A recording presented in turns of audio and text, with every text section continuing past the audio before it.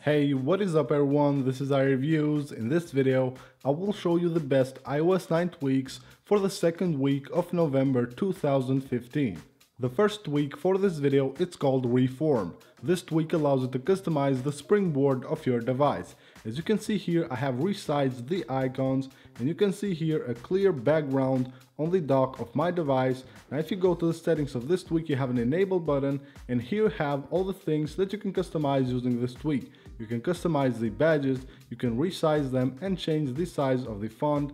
And if you go back here, you have the control center, you can hide any of these sections of the control center, you can customize the background or hide the background of the dock. And then lower here you have the icons. Here you can resize the icons, resize the dock icons, and also resize the labels of the icons. And then if you go here, you can hide the page dots here on the springboard of your device. SmileBattery. This tweak allows you to replace the battery percentage on the battery indicator on the status bar with a smiley. As you can see it right here, no percentage but a smiley here next to the battery indicator. And these smileys will change based on the percentage of battery that you have left on your device.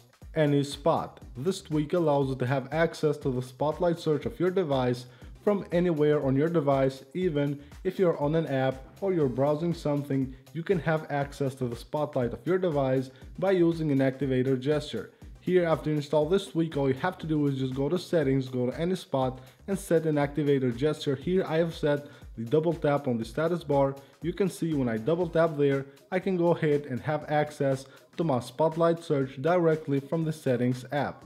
The next tweak for this video, it's called ControlPain.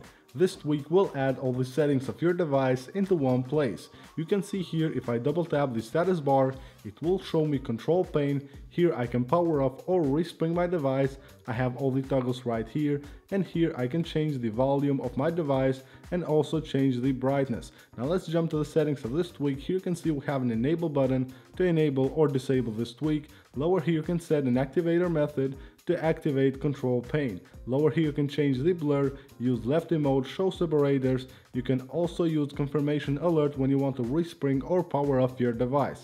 Then lower here you can replace the power down menu with ControlPain, and here you can use these sliders to change the duration of the animation, change the alpha of the dimming view, and also change the corner radius of ControlPain. And the last tweak for this video, it's called HideMeX. This tweak allows you to customize pretty much anything on your device. You can see here on the home screen of my device, no labels at the icons, and if I open a folder, you can see here no background and no name here at the folder. If I open the control center, you can see here just the toggles and a blue background for the control center. Now if you go to the settings of this tweak, you have an enable button, then here you have configuration. If you go here, you have all the sections of your device that you can customize using this tweak. So these are the best Cydia tweaks for the second week of November 2015. I hope you guys enjoyed this video. For more videos, please make sure you subscribe. Also go ahead and follow me on Twitter. You can find a link to my Twitter account in the description of this video.